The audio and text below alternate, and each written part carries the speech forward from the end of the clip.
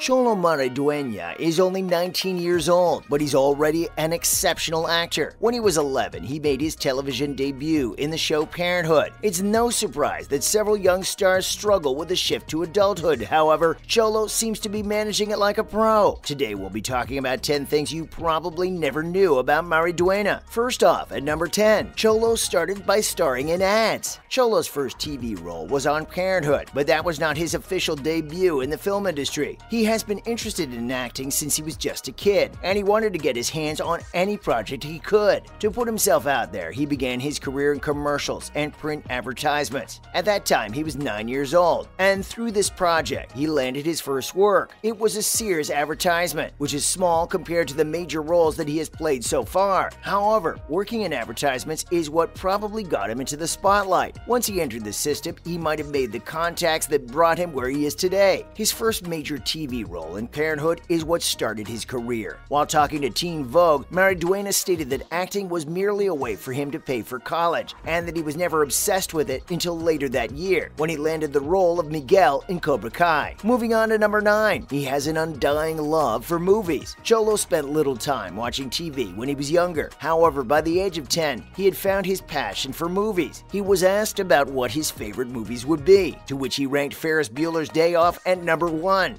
He said he adored it and that it was his favorite John Hughes film. He also remarked about how much he adored The Usual Suspects, and he found the ending fantastic. Among other movies, he enjoyed Studio Ghibli's Princess Mononoke, Up, and Ocean's 11. Excluding the first, according to him, these were his top 5 picks for his favorite movies. He didn't want to set them in any particular order. All of the other movies for him were vying for second place. Up next at number 8, Xolo didn't know a lot about Karate Kid before his audition. Xolo came into this world in 2001, thus he was not even considered when Karate Kid came out in 1984. He was simply not even there. Makes us wonder that if he had been born a little earlier, would he have been cast in Karate Kid? But then he'd also have been too old to be part of Cobra Kai. He'd just seen Karate Kid once before when he was little, but it didn't stick with him. Simply put, he wasn't familiar with the film when he initially heard about the Cobra Kai possibility. However, he saw the potential within himself when he came to know about the role. His speculation was right because he got cast in the show eventually. He returned and had to rewatch the movie after getting cast in the show. Coming in at number 7, he has been playing sports while growing up. Xolo has spent the majority of his time acting, although he also has several interests outside of acting. He is an excellent sportsman who enjoys sports such as basketball and tennis. He enjoys playing these sports whenever he gets time outside of acting. He must have a very hectic schedule, but he manages to make time for himself and his sports. When he was younger, he even studied martial arts for 1 year. He took karate when he was tiny in the 1st grade. He only really learned the basics, but unfortunately when Cobra Kai arrived, he could not recall most of what he had learned. For this reason, his martial arts knowledge had not helped him, but he managed to catch on pretty quickly. Following up with number 6, Xolo is extremely humble. Mariduena is a Spanish actor, born in Los Angeles to Omar and Carmelita Ramirez. He comes from a family of showbiz professionals, which makes his on-screen debut feel more natural. His father works as a music producer, while his mother is a radio broadcaster. Xolo's youth has been everything but normal, yet he hasn't allowed his celebrity to inflate his ego. While talking with Glitter, he stated that he has always led a simple life and that his parents have made it a mission to ensure that he, alongside his sister, are both well-rounded. For this reason, he has always been grounded in reality. His parents never spoiled him or his sister with riches and extravagance, which is why he spends a simple life now that he has grown up too. It just makes his character more relatable to the general audience as well. Coming up at number 5, he has quite an interesting name. Romario Xolo Mariduena is his entire name, and this name, Xolo, has a great significance. According to sources close to him, Xolo was named after the Solot constellation, which was directly above him when he was born and also served as the North Star. He is named in Nahuatl, which serves as a symbol of his ancestors. Romario was influenced by his maternal grandfather, Ramon, as well as his uncle Mario. Xolo's name has an unusual connotation that also pays honor to his ancestors. He explained to Glitter that Xolo is a Nahuatl name. It's an indigenous language still spoken by millions today, most often by folks of Uto-Aztecan ancestry. Sirius is an abbreviation for Dog Star, also North Star. It's the most brightly shining star in the constellation Orion. Some sources have suggested that his name translates literally to God. Moving on to number 4, Xolo has a thing for Dungeons & Dragons. Dragons. Xolo Mariduena has been preoccupied with success and rarely finds time for himself. In his spare time, enjoys video games as well as tabletop games. He is a nerd who is obsessed with Dungeons & Dragons. He even takes time out every week to attend a local D&D meetup. When he's not working or enjoying Dungeons & Dragons, he loves listening to music and unwinding. Despite being a suave TV celebrity, he isn't hesitant to show off his nerdy side now and then. Gaming is one of his favorite pastimes, and he isn't afraid to admit to it. D&D is a very public passion of his. We're happy he has something that he gets to enjoy outside of work. Up next at number 3, he is an enthusiastic Dodgers fan. It becomes a given fact when you live in a major city. You have to support the team that belongs to your city. However, being a native of Los Angeles, Xolo must choose between rooting for the Dodgers and the Angels. Xolo's heart is probably made up because he is a die-hard Dodgers fan. He has season tickets to almost every single game. He takes the time out of his schedule to go and watch the games live. Unfortunately, owing to COVID-19, things had changed a bit this season. Coming in at number 2, he is super passionate about social justice. We love to see our favorite actors invested in societal issues, working towards the betterment of their communities. Engaging within his community is a value that Xolo has always treasured. He talked about how he feels passionately regarding foster youth issues, the rights of immigrants, and the need to establish safe communities, away from gun violence on whatever level possible. Due to the values of his particular family, he believed that he tended towards civil rights concern. He actively strives to stay connected with those topics that most affect Black and Brown communities. Finally, at number 1, Xolo's religion can predict the future. Xolo started everyone when he confessed that he and his family practice Ifa, a religion that claims to have practices that allow us to predict the future. The actor was raised in California but has Mexican, Cuban, as well as Ecuadorian ancestors. In the show, Miguel's mother is an Ecuadorian, taking advantage of Xolo's origins. Ifa is a form of the Santera and arrived in America with African slaves, specifically the Yoruba tribe from Nigeria. Regarding this religious order, Xolo clarified that it is not Muslim, but that he honors the Prophet's teachings and practices the traditions accordingly. Ifa divination is based on a system of signals that are deciphered by a deity, the Ifa priest, who translates these signals. This priest is given great importance in their religion, being called Babalawo, which translates to the father of the priest. Being born into a family in which values, morality, and religion are given great importance, Xolo also holds his ancestry and his practices in high regard. He considers this an integral part of his identity. And that's a wrap, folks. Which Xolo fact surprised you the most? Tell us in the comments below. And as always, make sure to click that like button and subscribe to our channel so you never miss out on more steamy updates about the Cobra Kai cast. See you in the next video.